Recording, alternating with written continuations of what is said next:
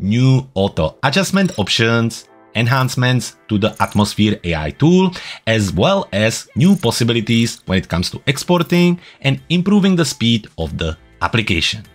All of those are the new features and updates coming with the latest Luminar NEO update with the number 1.24. Okay, so moving into Luminar NEO, where we're going to start with the updated Atmosphere AI tool. Now, as you probably know, this tool allows you to add a fog or mist effect to your images with only few sliders. Now, this tool in the new version 1.24 should have the upgraded depth. And I think the easiest way to see this is to look at the version 1.23, the older version, and the new version. So let's have a look at it. I am actually in the version 1.23.1. So that's one version before this update. I have this image from the forest and it's calling for adding a mist or fog to it. Well, we're going to do exactly that. We're going to move into the edit module. In the edit module, we're going to navigate into the landscape section. And here there is the Atmosphere AI tool. Now, let's do that. Let's start with the fog on our mode. And let's start by increasing the amount. Once we do that, you can see that the fog starts to be appearing from the top of the image. You can barely see it, but basically what you can do, you can adjust the depth, and when you really push it, you can see how the fog starts to appear more and more and covering the top and middle part of the photo. When you go all the way, you can see it pretty much covers everything except the real bottom of the image. If I switch the mode from fog into layered fog, you will see that that will pretty much create that kind of mist layered fog at the bottom right here.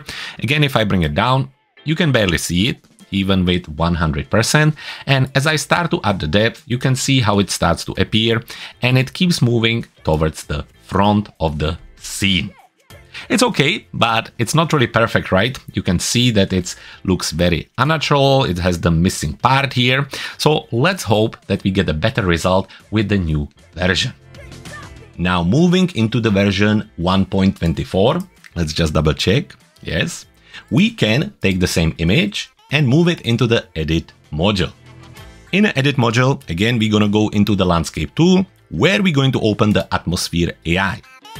Just like in the previous example, we're gonna keep the fog as our mode and we're gonna take the amount slider and increase it to 100. Remember, on the last version, with 100 amount, you were almost not able to see the fog. However, now we can see it at the back of the image. And of course, we can adjust the depth. So let's bring it down, which almost remove it, but you can still see it a little bit at the back. After that, just like in the previous version, we can take the depth and start to increase it. And you can see how much better it is now, how it follows the depth of the image. Because when I go, let's say somewhere around 55, you can see how it fills the fog and avoids the tree. And only as I go further and further, eventually the fog also covers the tree here, the foreground element. I think that's amazing. I think the depth works really, really well here. Now, how does it work with the other modes? So let's switch into the layered fog, bring it down, and again, have a look at the 100%. You can barely see it. And as we go with the depth, again, it follows the depth of the image. First, avoid the tree and the foreground, and then eventually gets all the way to the foreground. Let's just see the other examples. Mist would look like this. Adjusting the depth, again, you can back it up and avoid the tree and foreground.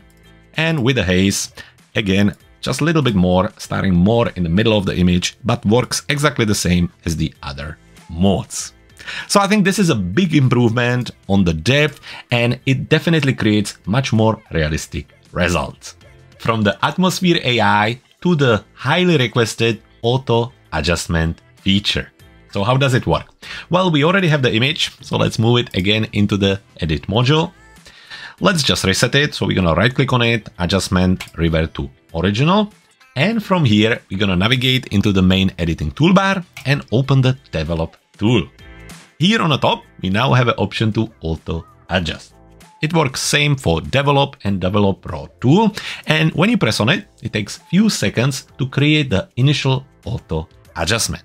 At this moment, on this beta version, it adjusts the light options, black and white options, and also curve, depending on your image.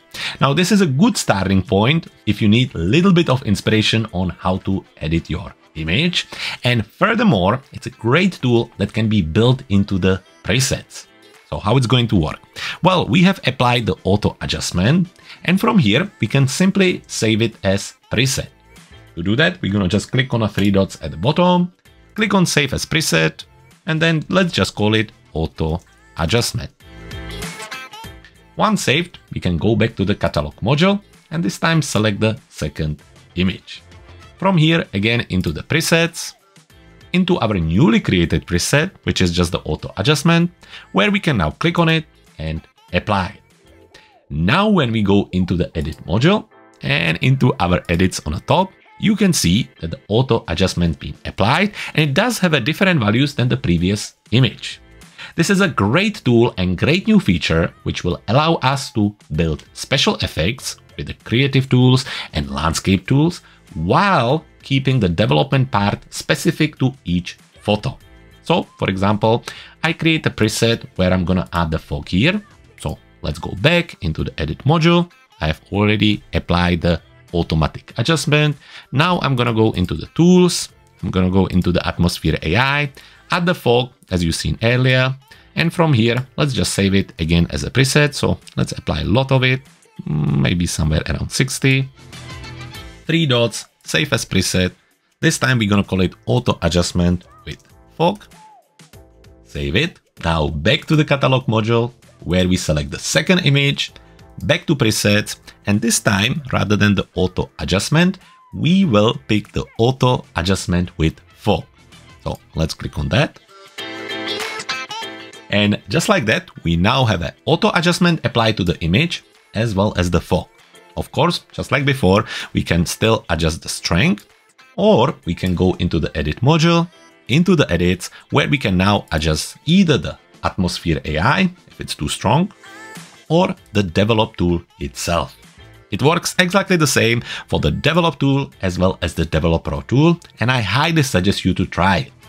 Here also go one more reminder that this tool specifically is only available for Luminar NEO subscribers and upgrade pass owners. If you're wondering about how to get your upgrade pass, now with the special spring offer, you can get it for just $33.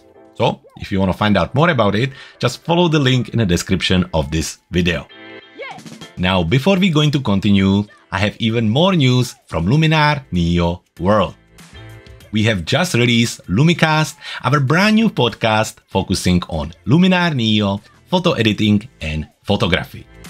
Join me and Holly Linton as we talk about our favorite software every week on Friday on your favorite streaming platform.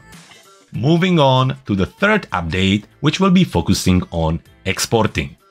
So we are still in Luminar NEO, we are on the same image, and we are in the edit module.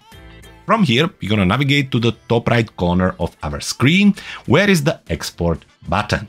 When you click on it, now you have a whole list of new options. New export, which will open the exporting window. Export with previous, which will basically export the image with exactly the same settings you have used last time. After that, we also have some quick export options. We can export the image as JPEG with 100% quality, JPEG with 80% quality, TIFF with 16 bits and TIFF with 8 bits. This is really cool and a new way to speed up the exporting process.